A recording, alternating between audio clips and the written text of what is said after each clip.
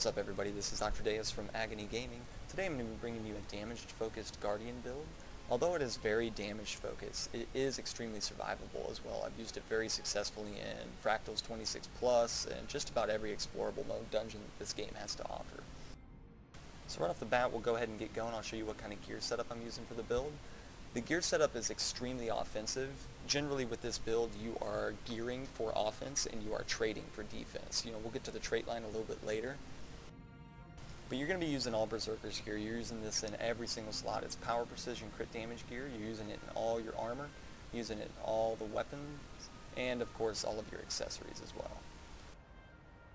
Now as far as the rune setup that I went for with this build, I actually went with Rune of Divinity. It's not the most damage that you can get. I mean, the 12% crit damage is great, but the 60 to every single stat, that's buffering your survivability a little bit too. It's kind of a preference thing, and I do know that these are extremely expensive.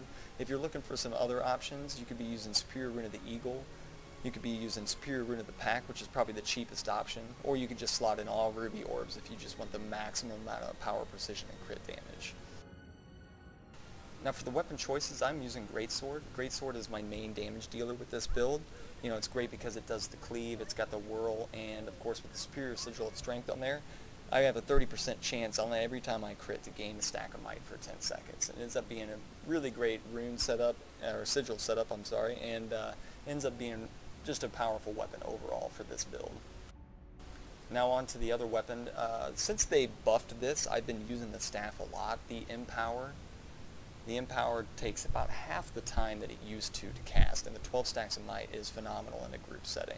So, you're getting the swiftness too, and of course the auto attack is nice just because it's hitting multiple things in front of you, which is advantageous in like TA and things of that nature, where you need to kill a lot of, really low health adds or little mobs and such like that. Now there are going to be fights that you do need to switch out this staff, probably for a more ranged friendly weapon. I of course am using Scepter just because it's pretty much the Guardian's only option when it comes to really long range. Now the Scepter itself is actually a pretty strong weapon. It has the smite, which is really good. It hits a lot more on mobs that are bigger just because it gets out all of its ticks, but for the most part, you're going to be using Scepter on the range fights in Fractals, like against the legendary Grawl Shaman or the Dredge Power Suit. I of course keep a multitude of different weapons on me as a Guardian. It's very nice because you have a lot of different utilities depending on what weapon set that you're using. I've got the hammer, I've got a one-handed sword just for the Fractals that you need to do all the reflect projectiles and all that crap, and of course you've got the shield as well.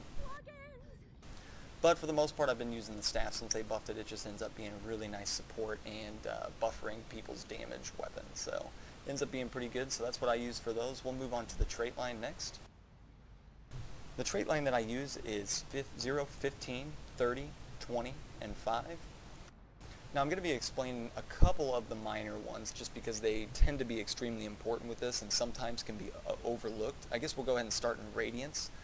Obviously you're getting the 5, you're getting the Virtue of Justice. Every time you activate it, you're blinding opponents. A little bit of extra survivability, which is great, and it works really well in conjunction with the 15.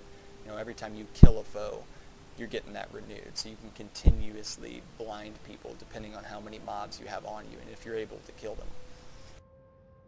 Now for the actual trait point, I am using the Signet Mastery, which is going to get my Signet to 20% faster recharge. Now the only Signet that I generally use for this is of course the Signet of Resolve. In my opinion, it's the best Guardian heal. You get the most healing from this one, and of course you're getting the condition removal passive effect. There's very few times, unless I'm really in trouble, that I actually even use this heal, just due to the staff and of course the Virtue of Resolve. Onto the Valor Tree. The Valor Tree is toughness and crit damage. So for the first point I'm using Purity. I'm getting the condition removal every 10 seconds, so in addition to my Signet of Resolve, it ends up being a really powerful condition removal build. So there are very, very few times that I have problems with conditions. Now on to the next one. The next one, you're getting 5% of your toughness as a bonus to precision. As I said earlier, this is a very crit-oriented build, so the more precision you can get is great. And since I generally run about 1300 toughness, you end up getting 5% of it. It's just a little buffer to up your precision a little bit more, so you're critting more often. On to the last one. This is probably the most important trait of the build. It's altruistic healing. So every time you're applying a boon to either yourself or allies around you, you're getting a little bit of self-healing. So it ends up being extremely survivable just because due to the auto attack of the greatsword cleaving and you're hitting multiple opponents, you're getting a lot of stuff there, and I'll explain a little bit later because it's in the honor tree why that is so effective. In addition, this is a very powerful shout spec as well. I use a lot of shouts, and of course with the virtues, I am getting boons constantly and applying boons to people around me. So I end up doing a lot of self-healing with altruistic healing. As you can see, I really don't run all that much vitality. I am running a lot more toughness than vitality. I just find that in my opinion, it ends up working out a lot better because of the self-healing of this build. I can pretty much face tank just about any champion mob without really having to worry about my health pool too much, as long as I'm popping my shouts and my blocks correct. Now onto the honor tree. This is an extremely important minor one. The 5 seconds of vigor, it's going to allow you to dodge more.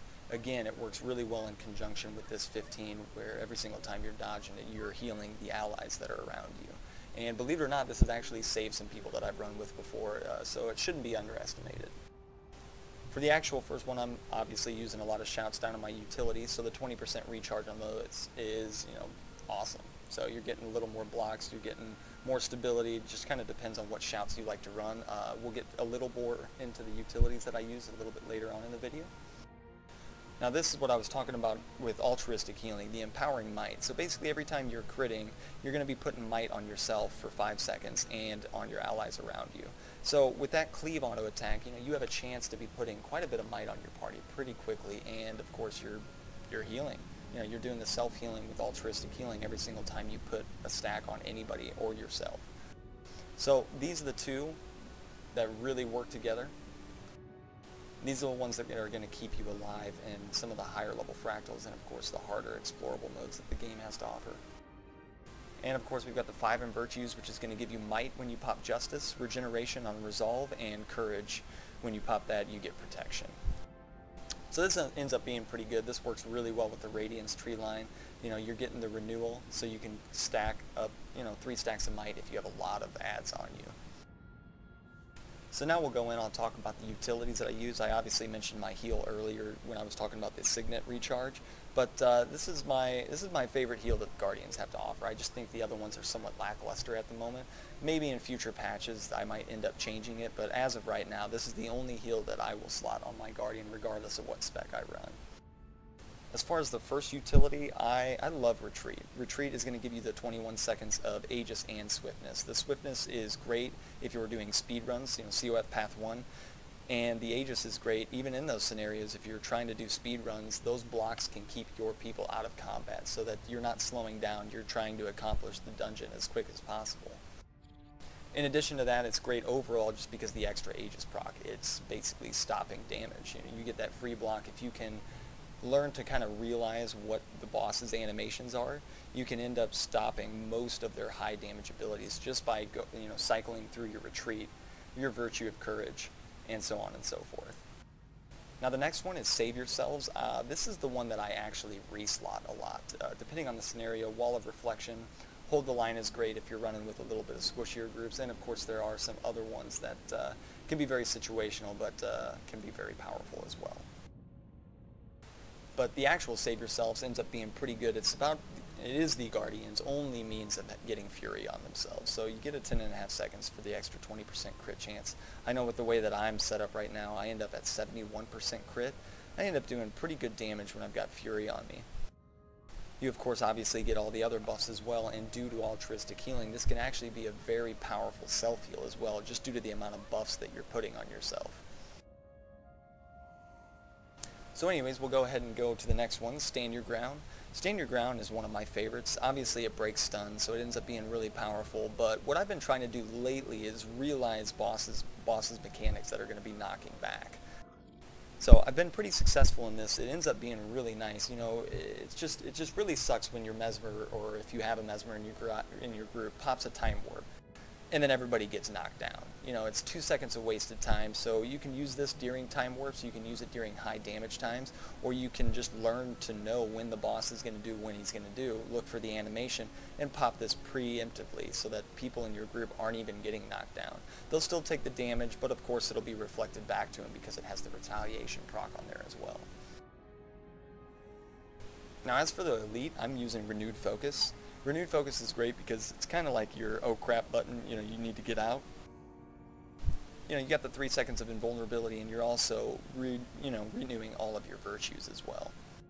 It can be really good in a single target situation where you just need a little bit more damage. You can get that extra 3 stacks of might. It can be a great situation against kind of a harder hitting boss where you need an extra block or maybe a little bit more heal. Try to cycle through my virtues before I use this, but there are times where you just need to use it, you need to get in. You got in, now you need to get out. It happens.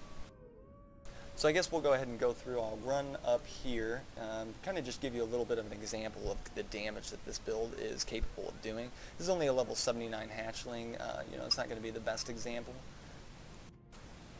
but we'll go ahead and do it anyways. So I'll go ahead and go with the Empower. I'm going to stack the might on myself, pop this, switch to my greatsword, and just with the whirl, as you can see, I'm doing about 5.5k, and depending on the group setup, with more might, you can end up getting, there are times where I can get even higher than 10. So, it ends up being pretty situational, but yeah, it ends up doing pretty good damage, and so that's pretty much the build, guys. If you have any comments, if you want to talk about the build, maybe give some suggestions on anything that you might think would be better, that'd be fantastic. Also, make sure to check us out at agonygaming.net, and thanks for watching.